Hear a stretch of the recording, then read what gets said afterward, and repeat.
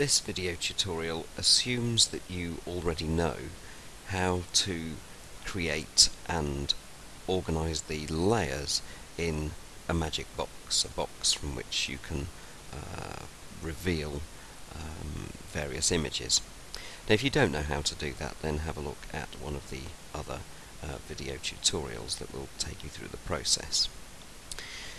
Now once you've created a props box and once you have images contained within it, then you can pull those images out and it all looks very impressive. The problem is that not only can you pull objects out in the usual way, but you can also pull them out of the side. You can see that actually as we slide that over there. Pull the objects out of this side, and clearly that isn't right, because of course this is not a solid shape. We've taken this front panel and the side panel, we've grouped them together and put them onto the top layer. We've taken the back panel and the right side panel and we've grouped those together and put them onto the bottom layer, and then all of the objects within the box are in the middle layer. But because of that, you can pull them out of the side. As I said, it's not solid, but we can stop that from happening by using what are called restrictors, and specifically using blockers within the restrictor options. Now what we need to do here is to have a look at the browsers. So if we go to View and Browsers, now the browser that we're in at the moment is the Resources browser, but we actually need to be looking at the Property browser. So if we just click on that, then that brings up a number of options here. But there'll be other options that we'll have a look at in a moment. Now any object can be a restrictor, and what that means is that it can restrict the movement of other objects. So you can set up an object as a blocker. In other words, other objects won't be able to pass through it. Now what we're going to do is to go to the Shape menu, just pick up a simple line.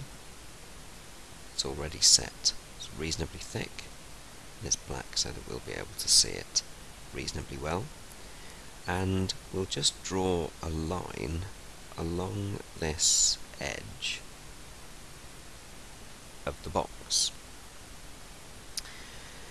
Now at the moment, if we pick up an object from the box, we can still pass them through that line. So we need to set up that line as a restrictor. Now the first thing that we need to do is to select it. So if we click on the line itself, you can immediately see now that we have all of these other objects, or other options rather, within the Properties browser. Now the one that we're interested in, we minimize the ones that we're not. The one that we're interested in is restrictors. So if we just maximize that, you can see at the moment that we have can block false. And if we change false to true, now when we go back into the flip chart, we can see that objects can't now pass through that line,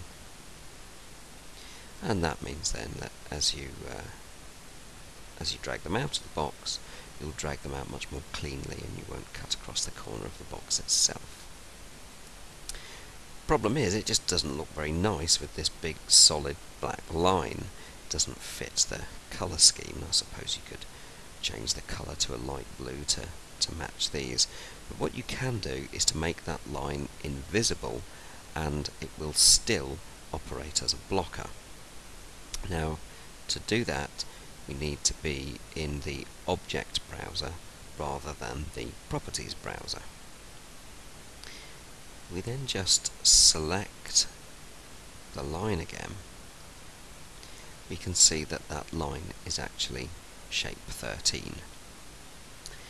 Now if we click on the column under hidden, or the relevant row in the column under hidden next to shape 13, double click, we bring up the option to show or hide.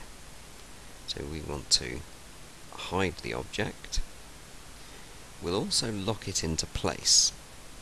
So we double click, then we bring up the option to lock the object in place. We can't now accidentally move it, and then we'll go back into the flip chart itself.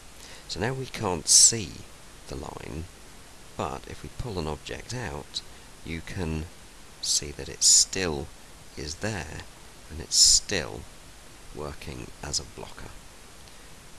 So you can see that it would be very easy to put a line as a blocker along this edge down here, and a line as a blocker along this edge here, so that your box looks like a three-dimensional object.